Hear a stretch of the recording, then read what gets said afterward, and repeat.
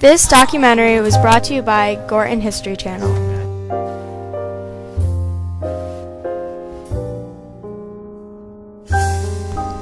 Jacques Marquette was born on June 1st, 1637 in Lyon, France.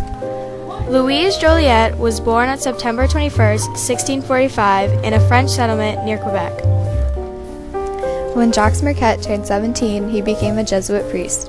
He went to many different Jesuit colleges in France and entered the Society of Jesus before going to Canada in 1666. Louise Jolliet went to a Jesuit school to study religion, philosophy, and music. He studied to become a priest, but stopped in 1667. In 1672, they were sent by the governor of France to find a trade route to the Pacific. They were looking for a river in the south of what is now the United States to lead them to China. When the explorers entered Lake Winnebago, they encountered a Native American tribe.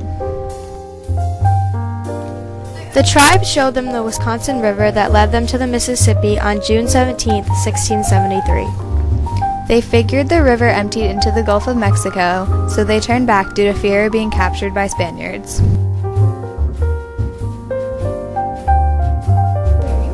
On their way back near St. Ignace, Marquette had a flux in blood and was pronounced a dying man. On May 18, 1675, at the mouth of the Michigan River, Jacques Marquette was pronounced dead.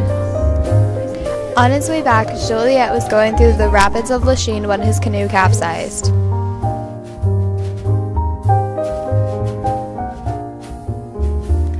When I was just about to reach Montreal, my canoe capsized and I lost 2 men and the box in which were all my papers and journals, with some rarities of those far-off countries. This was a quote from Louise Jolliet about his loss on his journey.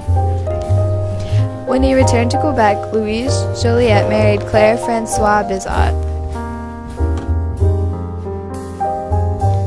In Joliet's lifetime, he had explored from nearly the Arctic to the Gulf of Mexico. Jacques Marquette and Louise Joliet made new trade routes throughout the United States and expanded France's exploration.